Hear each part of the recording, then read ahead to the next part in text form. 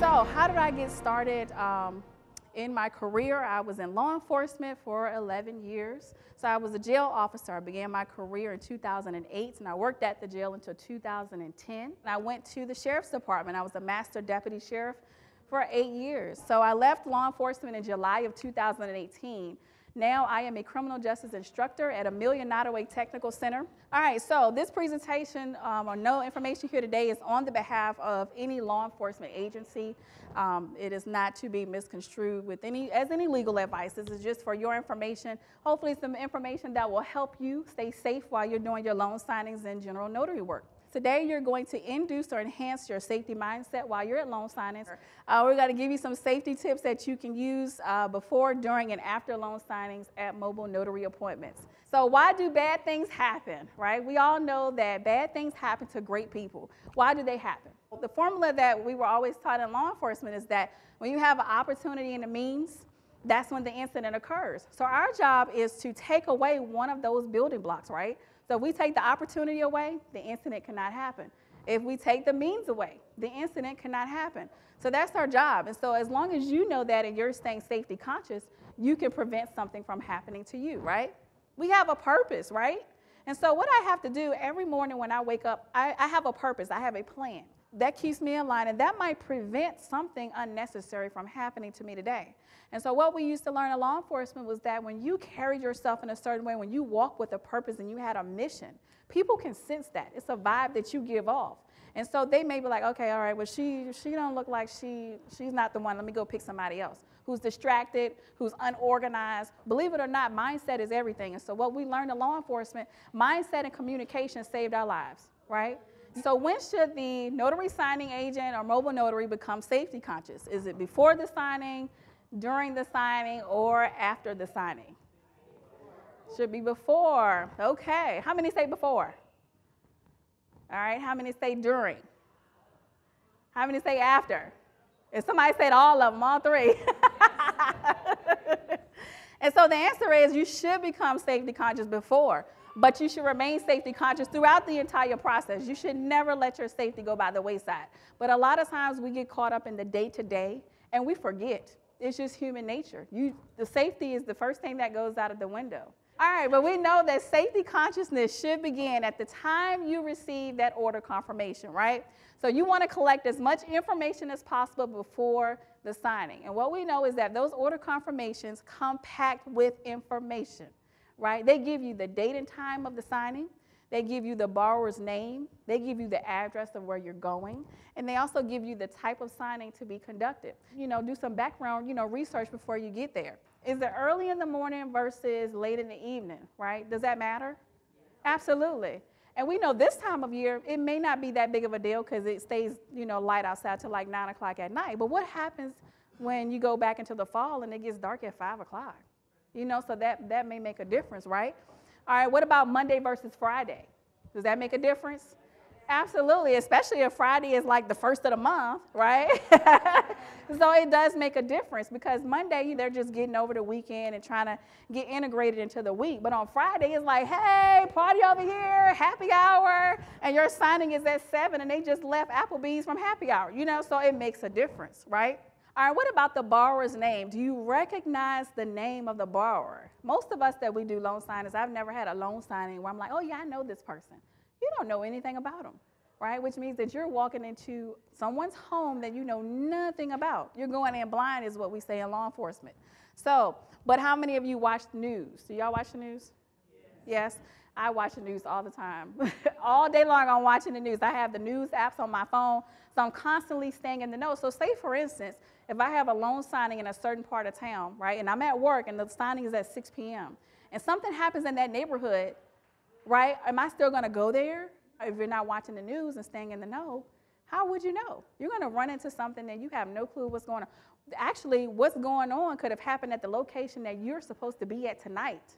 Right? And so I always ask my students in my class, I say, hey, how many of you read the newspaper in your local area? They're like, I don't read the newspaper. What, somebody probably said, what is the newspaper? And so I said, hey, well, guess what? If you read the paper last night, you would have seen that right here at your back door is like a list, a whole page of crime that's happening right here in your neighborhood and you know nothing about. And she's like, yeah, my family, we leave our doors unlocked to the house. I don't even have a house key. We leave our, our doors to our vehicles unlocked. My credit card's in there, my driver's license in there. And I said, well, if you read this paper right here, 90% of the crimes were vehicle theft, larcenies, people breaking into vehicles, which they really didn't have to break into because y'all left them unlocked, right? But if you read the newspaper, you would know that. So I said all that to say you need to read the newspaper. Know what's going on in your community. How many of you guys in here read the newspaper and know what's going on in your community? Do y'all stay abreast on what's happening? Great. All right, what about social media? So you can put the person's name in and maybe you may not, I wouldn't want to add them as a friend, right? But, you can at least put in their name and see what pulls up, see what kind of photos, what do people put on social media? Everything. What they ate for dinner last night, what they ate for breakfast, who their friends are, where they're going, where they just came from. So everything is on social media, which has proven to be really awesome for law enforcement, right? Because we've been able to do a lot with someone's social media page. And then through the order confirmation, you're able maybe to determine if it's a single party signing or dual signing. And then you can find out what type of neighborhood they live in. Because you can take that address and put it in what? Put it in Google Maps, at least know where you're going. Again, but what part of town? Is it a high crime area or, a area with little to no crime? So that may make a difference. All right, and then the type of signing. The type of signing makes a difference because it's a time thing, right? So a refinance versus an equity line of credit. So how long does a refinance normally take you? At least 45 minutes to an hour versus a line of credit may only take you, 15, 20 minutes, right? So is it a loan application or a refinance? And we know loan applications can take forever. So that'll give you some type of time frame to think about, okay, I'm going to be here for a while. So if I'm going to be in this person's home for a while, then where I'm going is totally important, right? All right, what about if you're signing a will? We know wills, they have their witnesses and everything together. It's not going to take that long. Power of attorney or I-9 verification, those things are fairly simple, cut and dry. So you know that with those, you're probably not going to be there that long. So those are some things to take into consideration. What do you want to do with that information? I know for the state of Virginia, we have online databases where we can go up and pull up some information for free on folks. So if your states may have online databases that allow you to look up that information. So I would suggest that, research and see what your state has that may be of benefit to you. So for instance, Virginia has a sex offender registry, right? So I'm able to go into the sex offender registry and plug in somebody's name to see if they come up. Or I can type in an address. So not necessarily just for the borrower, but I can put in the address of where I'm going and it'll pull up all the sex offenders who are registered in that area, right? So I'm able to see, okay, my borrower may not be a sex offender, but who else? Is the next door neighbor a sex offender? Or, somebody a couple streets over, are they sex offenders? So it'll actually ping them on the map. It'll have their name, it'll have a photo and their address. All right, then we have an online judicial database, right? So I can go in and put in somebody's name and it'll pull up traffic tickets, any type of criminal violations that they may have, and what their dispositions were. So say, for instance, if someone had an assault and battery charge, I'm able to see if they were convicted, right? Guilty or not guilty, just to kind of give me a background of maybe someone I'm dealing with. And if they don't come up, that's even better. That means what? They probably haven't gotten into anything. But at least most folks have at least had a traffic ticket, right? Most of us have had a traffic ticket, right? All right, but you can search General District Court and Circuit Court for most of the counties in Virginia. It shows their current and past charges and their dispositions. And it even shows the traffic violations. So that's a great tool. We also have inmate locators. The Federal Bureau of Prisons is really awesome because it'll give me, so say for instance, if I was locked up at some point and I got out and now I'm buying a house, right? It'll show me the history. So if they've ever been incarcerated within the federal system, it'll show up. The State Department of Corrections for Virginia website is not as great as that because it's only going to give me the folks that are currently in, right? So what do people do when they don't know the answer to something? They Google everything. Now, mind you, it's not the most reliable resource because I can put in Robert Jones and 1,000,001 Robert Jones is going to pop up because it's a common name. But you may still be able to find some information, right? I still wouldn't rule that out. But reading the newspaper, we have a paper in Virginia called Gotcha. So anybody that's been recently like incarcerated has a mug shot, they'll be in the gotcha paper. So if you read the newspapers, word of mouth. So how many of you go places and listen to other people's conversations? I'm nosy, I'll admit it. So who else is nosy? So one thing we learned in law enforcement, we were trained, we listen with both ears. What does that mean? I can be talking to you and I'm listening to somebody else's conversation all at the same time, and I'm actually comprehending both, right? So that's something that I had to train myself to do. Social media, so look at Facebook, Instagram, Twitter, LinkedIn, Snapchat. So all of those things are great resources to look at when you're looking at individuals and you want to know a little bit about them. I do it for all of mine. So now that you know, what are you going to do with that information? What do you think you're going to do with it? All of this is being done to put you at the best advantage, right? So you now have this information, so you can call the signing and it's like, you know, this is not really going to work for me. Are they able to do it at this time, you know? Or are we able to change the location? Can I meet them at a Starbucks? You know, are they okay with that? You know, again, I look at it like it's not really worth the $125 for me to put myself in danger if that's the case, right? So now that you have it, you have to weigh the risk and determine if the signing is right for you. And you're going to keep in mind that conducting this quote-unquote background check is for your information only, right? And it shouldn't really, you know, be taken out of context. So people may have a checker pass, but some of us do make dumb mistakes in their youth. So when you make the call, what information are you looking for when you make that call? So what can you detect from making the phone call? Who's in the home? Who else? You know, is the wife going to be present? Or is it just going to be the husband? I know, because that's one of the things that makes me a little uneasy if it's just going to be me and another man at the home. You know, so I'll always ask the question, you know, does your wife need to be present for the signing? Is it, you know, does she need to sign the deed? And they'll say something like, no, it's just me. I don't have a wife. I'm not married. You know, so you're able to ask those questions to find out who else is going to be there with the signer, right? When you're making the phone call, you're gathering information. What is the tone of the caller? Is it aggressive or friendly? Did the caller sound like they were, you know, on medication? Did they sound like they had some drinks? Did they sound like they were on drugs? So you're able to detect all of that, you know, just by listening. You know, we always have this thing, hearing versus listening. Hearing is a sense, but did you listen, right? All right, is the caller aware that the signing is taking place at the specific date and time? And also the location, again, are they telling you, oh, we need to change this location, I need to meet you across the street. Why do you need to meet me across the street and you live here? You know, so those are red flags. When you make that phone call, not only are you listening to them, but they're listening to you. So what is your tone when you make the call, right? Do you sound confident on the phone, or do you sound like you don't have all the information that you need? So they can pick up on your vibe too. But are you calling and you have all the information and you're hitting the bullet points, boom, boom, boom, boom, boom. Yes, sir, we need to meet here at this date at this time. Any questions? So only those who have good intentions are going to feel comfortable approaching me, because I am a no-nonsense person. And it'll come across on the phone and in person.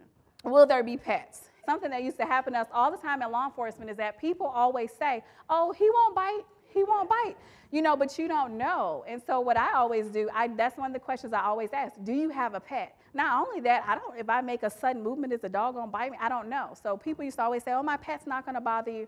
I don't even take that chance. I ask them to secure the pet during the phone call. When I call to confirm the appointment, sir or ma'am, if you have any pets, I do ask that you secure your pet. We also talked about in some of my other sessions as well, like, where do you park when you go there? Do you pull up in their driveway? Do you park right in front of their house? From law enforcement, we never park in front of somebody's house. So I might park a little bit, you know, back. Another question, are you showing up on time, or are you showing up early? So I like to show up early, right? So I like to see what's going on before I got to go into the house.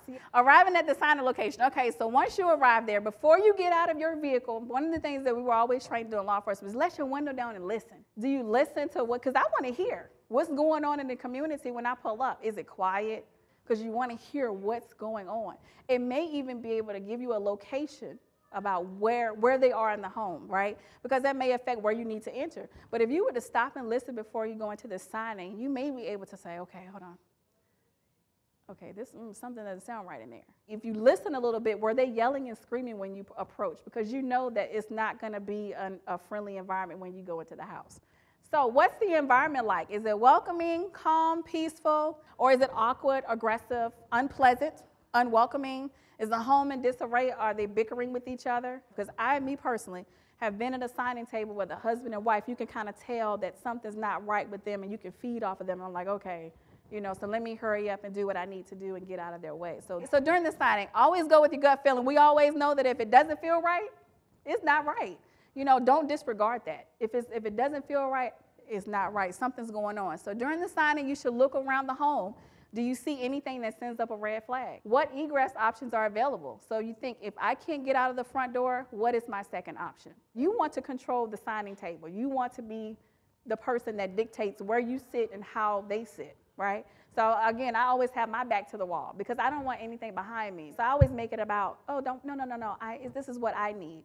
So, I need this to be here because this is going to work better for my signing, because that's going to make the flow of the paperwork better for me. And I'm sitting there intentionally because that's where I want to position myself. Because while I'm there, I'm thinking about, if something happens, how am I going to get out of this house, right? But you should also be thinking of what your next move would be should an attack occur. So have you ever thought about that? What would you do had an attack occur? Sometimes we size up our opponents, right? And I will tell you, age has nothing to do with this. Some of the strongest folks I've dealt with have been older, okay? Especially when we're dealing with mental patients, when they're off of their medications, they are the strongest folks that you can come into contact with. I had an 80-year-old lady bang her head in my vehicle on a cage for 4 hours while we transported her, nonstop. So they are strong. So please don't be fooled by age, okay? So again, you should have a plan of attack for everybody that you come into contact with. And making good eye contact also lets them know that you have a little bit of crazy, right? I always tell my students, when you're dealing with folks, make eye contact with folks, because that stops a lot of things from happening. Most of the things that happen to folks is because they cannot identify who the perpetrator was. Things happen and they're like, well, can you give us a description? I don't know. Because guess what we were doing as females, especially? We were looking at our purse. What is something that we all do now? We're looking down at our cell phones. We're not even looking up. So making good eye contact, it lets them know that you're confident, that you're sure of yourself, and you're ready for whatever. So if they decide that today is the day that they want to mess with you, they're probably going to regret it. Because you're ready. You're mentally prepared. You're ready. And that's half of the battle, being mentally prepared. All right, and then after the signing. So after the signing, are you guys hanging around for the chit-chat, or are you packing up and getting your stuff and getting out of the house? Normally, when they're on their last few documents, I'm already packing up. I'm already gearing myself to get on up out of there. Try to position yourself so that the borrowers escort you out, right? Try to avoid someone being behind you, all right? And then you're going to pay attention to your surroundings while you're walking back to the car. Again, did somebody pull up outside while you were in the house? So anything that's different in the environment as you're walking out, you want to pay attention to. And then there's the big question, should you carry a weapon to a loan signing? What do you guys think? Well, because I was in law enforcement, I was allowed to carry concealed anywhere in the state. And so sometimes I have taken a gun, but it's not on my side, right? Because is anyone going to let you in their home with a gun on your side? Probably not. They're not going to do that. I know I wouldn't. You come into my doorstep with a gun, nope, door closed in your face. So you have to be mindful how you carry it, where you carry it. Be mindful that, there is a mindset that goes along with carrying a weapon. Just the fact that you're carrying the weapon, you've already committed to using it, right? Have you not? Because why are you carrying it if you're not willing to use it? And so you have to be mindful of that. And not only that, you've done all this background research and you think you know this person, and you're like, oh my God, this person is scary. And you carried a gun, and they make one sudden movement, and you're all nervous, and you shoot the person. Well, that's not going to be cool, right? So you have to understand that there's a mindset that goes with it, and you got to understand your state laws. And my philosophy is, because you're going into someone else's home, I try not to do the weapon thing, only because I feel like I can defend. If I had to go to court for defending myself, I can say, you know what, I was totally at a disadvantage and I did what I had to do for self-defense, right? But if you go into someone else's home with a weapon, I don't know, depending on what state you're in, it can look or appear that you're coming in with an intent to do harm. And so that's what I'm saying, you have to know your laws and have to understand what your state law is. So, and you have to consider again that you're going into someone else's home with a weapon. Where are their kids? Where are their pets? Because I've had kids rolling around, and kids like to go through your stuff and mess with your stuff. And what happens if you have that gun in your bag and you're focused on the signing and the bag was on the table and the kid gets the gun? That's not going to be good. So you have to be mindful. So if you don't have it on your side, where are you keeping it? Is it in your bag? Are you, where is your bag? Is it on the floor? Is it beside you in a chair? So just keep that in mind. Again, how are you storing and carrying the weapon? Are the borrowers comfortable or edgy with you carrying a gun? So if you are carrying a gun, are you going to let them know that you're carrying a gun? No, you're not. So what happens if you have the bag and the gun, you know, absolutely slides out of the bag? The bag is on the floor and they see it. Now, what are you going to do? They know not to mess with you.